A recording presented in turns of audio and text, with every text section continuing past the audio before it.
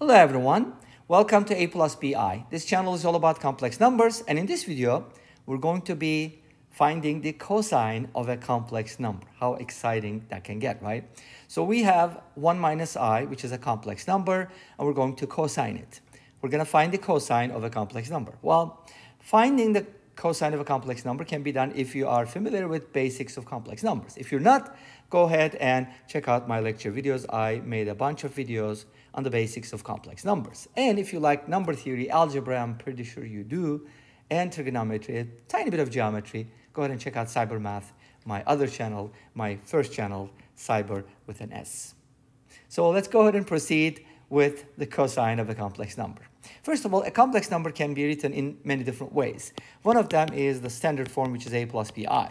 Another one is the polar form, which is r times e to the I theta. In a nutshell, basically that's what complex numbers are. This is the modulus or the absolute value of a complex number, okay? And theta is considered the argument or the angle of the complex number. So you can write them in many forms depending on, whichever one is more helpful, but that's basically in a nutshell what it is. So how do you find the cosine of a complex number? There's obviously a couple different ways to approach this problem, right? First of all, we could consider the cosine of the difference of two angles, like cosine of alpha minus beta. Do you know that formula? I hope you do. And if not, here's the formula for you. One thing to remember, with cosine formulas are kind of homogeneous, which means it's going to bring together the same kind of trigonometric functions like cosine, cosine, and sine, sine. I want you to kind of remember that, maybe like I don't know, just keep saying it to yourself until this becomes automatic. But cosine formulas are usually cosine, cosine, and sine formulas are usually sine, cosine, sine, cosine. Okay? Just try to remember that. So in this case, we'll get cosine alpha, cosine beta. And of course, cosine is kind of opposite sine. So it's the opposite of sine, sort of, right? So minus will turn into a plus sign. So that's one way to easily remember these formulas, because you got to memorize these, and there's tons of them. But there's a pattern, obviously. So that's the cosine of alpha minus beta. So if we apply to our scenario, which is 1 minus I, so alpha becomes 1. By the way, we're kind of dealing with this in radians, right? Most of the time, we want it to be radians. We're going to get cosine of 1 multiplied by cosine of I plus, don't forget the sign will change, sine of 1 and sine of I. If you want to use parentheses, be my guest. I mean, I usually don't. It's usually understood. If you don't want to write it like, what is cosine? It's not cosine, it's cosine of I. It's usually understood, but if you're really particular and picky, notation police, then you can write them. Most of the time I don't. But, so that's what it is. Okay, great. Is that an improvement? Sort of, if you know what cosine I is, right? So we kind of know cosine I comes up in some scenarios. Okay, one thing to remember here is if you don't know cosine I and sine I, you'll be stuck, okay? So you kind of need to do something about this. So let's go ahead and talk about how we can proceed with this. First of all, I'm going to give you a formula, Euler's formula. Euler's formula is actually amazing because he was able to connect so many different fields together, and that gave us the beautiful equation in math, okay? So e to the power I theta can be written as cosine theta plus I sine theta, okay? So this is an amazing formula because you know what? You can replace theta with even complex numbers. That's the greatest part of this. This works with complex numbers too. Well, what happens if theta is a complex number?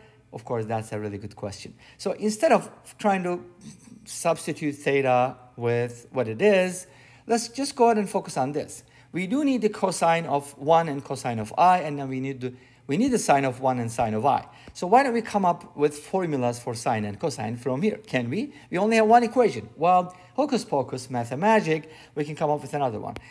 Replace theta with negative theta, and you're going to get cosine of negative theta, which is the same as cosine theta, but sine of negative theta would be negative sine of theta. So that's another formula for you.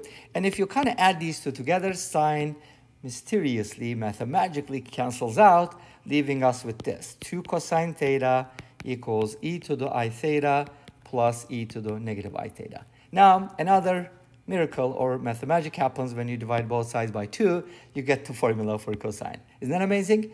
This is the cosine in terms of exponentials. It's beautiful because you can express cosine of an angle as an exponential, which you can directly evaluate. You can't just find, okay, what is cosine of I? I have no idea. What is cosine of 30 degrees? Root 3 over 2. What is cosine of 60? 1/2. Great. But what is cosine of pi? -1. But I can't find cosine of I like that, right? Because it's not a special angle. It's actually a special angle, but a too special of an angle. So we can use this formula. Similarly, you can come up with the sine theta formula. If you subtract this and divide by 2, to keep a long story short, I know some people don't like long explanations, but some people like long explanations. So how do you strike a balance? I try to strike a balance. Okay, whatever. So this is the sine theta, and I know I forgot something. I'm going to write it down now, 2i. Because when you subtract, you have an I, you have to divide by 2i. Make sense? Okay, so that's the difference. And of course, from here, you can find secant theta, tangent theta, whatever you like. Okay, cosine 2 theta, obviously you wouldn't use this to cosine theta, 2 theta because just replace theta with 2 theta. But that can be used to prove a lot of trigonometric identities. You can find a formula of cosine 5 theta, 4 theta, 11 theta, whatever you like. Okay, now we have the formulas, we can just plug them in, right? Okay, well, maybe yes, maybe no. You know what? Because look, this is the cosine of a complex number. So we only have a single cosine. Here we have 2 cosines and 2 sines. Why would you make your life much, much harder? Well, because it's the first method, right? But guess what? There's an easier way to do it. So why not directly do that? Let's do it. Okay. You already got the idea, and I think you've seen enough and you've suffered enough to deserve to hear the second method. Okay? Second method, we're only going to use the first formula, cosine. And you can obviously test this one as well and see if you can get the same answer. That would be a good exercise, which is left for the reader or for the watcher or for the viewers, for the subscribers, for everyone in the world, okay? Anyone can do it. So now I'm going to plug in, and let me copy the formula here for your reference in case you forgot it. Hey, did you? Don't forget it. Just keep writing it 1,000 times, 10,000 times, repeat it. Hopefully you'll remember that. Okay, now we're going to replace theta with 1 minus I, okay? So let's do it everywhere. So cosine of 1 minus I will be e to the power I times 1 minus I plus e to the power negative I times 1 minus I. All of that is divided by 2. Beautiful. Now, we can totally forget about this cosine nonsense and focus on the exponential, because Euler, you know, E is Euler's number. Euler is awesome. That's why he came up with these formulas. Imagine if he lived today, and what would he come up with, right? Anyways, so if you go ahead and distribute that, you should be getting something like this. E to the power I minus I squared. Oh, I forgot to say. I squared is -1 because I is the square root of -1. Again, these are all covered in the lecture videos. Go ahead and check them out and let me know what you think. Ask questions. So E to the power I minus I squared. I squared is -1, so it's going to be e to the power I plus 1. Just remember that this is the opposite, so it's going to be e to the power negative I minus 1. Of course, there's a better way to write it in a more standard form, but don't worry too much about it. So here's what we can do. We can actually come up with some type of common denominator, but what do I mean by that? We can actually write it this way, e to the power 1 plus I, and this is the opposite of 1 plus I, so I can write it as a reciprocal, and all of that is divided by 2. And now we can go ahead and kind of, you know, make a common denominator, e to the power 2 plus 2i plus 1 divided by 2 times e to the power 1 plus I. I don't know if I should be doing this, but anyways, I wanted to show you there's a couple different ways to do it. Now, how do you deal with that, though? You leave it at that? Well, what is e to the power I? Again, this formula comes in handy. This is, remember, cosine theta plus I sine theta. So when you get something like e to the power 2 plus 2i, I don't have something I. Well, don't worry, we can do that. We can write this as e to the second power times e to the power 2i plus 1 divided by 2 times e to the power 1 times e to the power I. So all you have to deal with now is this one and this one. And they can be done because now you know the theta is 2 and the theta is 1 here. You get it? So it's going to look like this. Of course, e squared is a real number. We don't have to worry about it. But e squared will be multiplied by cosine of 2 plus I sine of 2. And now you're going to add 1 to it. And all of that is divided by 2e multiplied by cosine of 1 plus I times sine of 1. If you want to do the conjugacy, blah, blah, so on and so forth, you can do that. But I would just leave it at that. This is fine. You can evaluate it, plug it in, and guess what? At the end, you get a complex number like a plus bi.